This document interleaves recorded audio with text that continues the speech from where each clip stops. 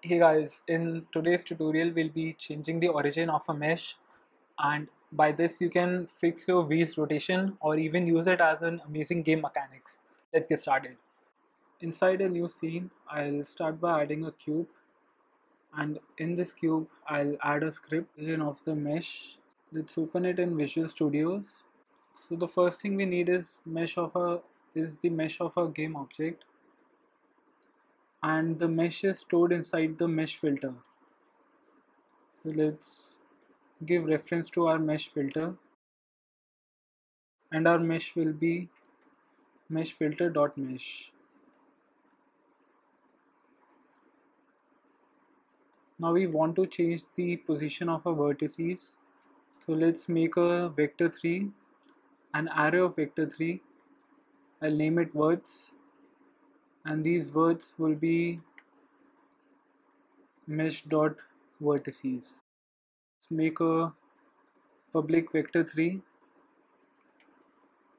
This will be the offset that we'll be adding to our vertices, or the offset of our origin. So I'll just name it origin offset.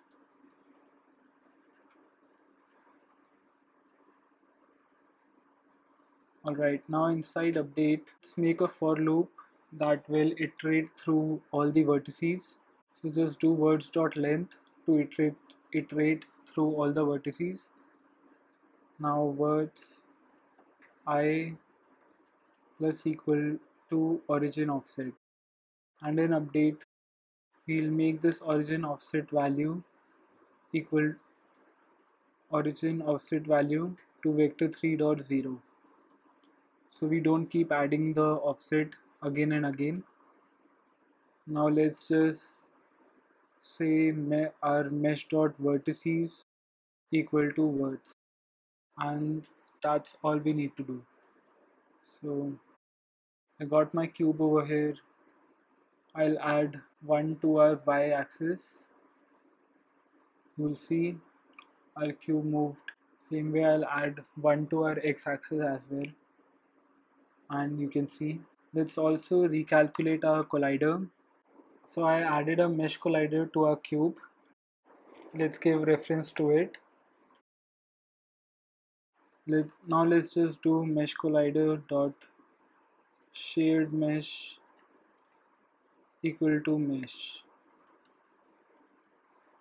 Now you'll see our collider should, and yes, our collider is moving. I'll just switch off the renderer so you guys can see. Alright, so it's working. Now in update, let's just use an if statement to only change the vertices if our origin offset is not equal to vector 3.0.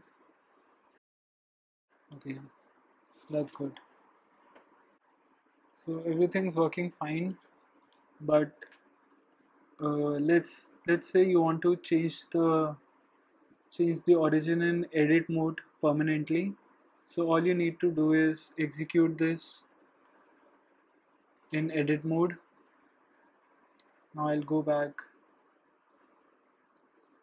and you'll see our origin is getting changed. If you want to move it back to its actual position, let's just do -1 and -1 in x and y. Actually, let's reset this, and you should see that it's working fine. To do this to your Blender 3D model or any 3D model, you will first have to enable read and write data, and only then drag it to your hierarchy.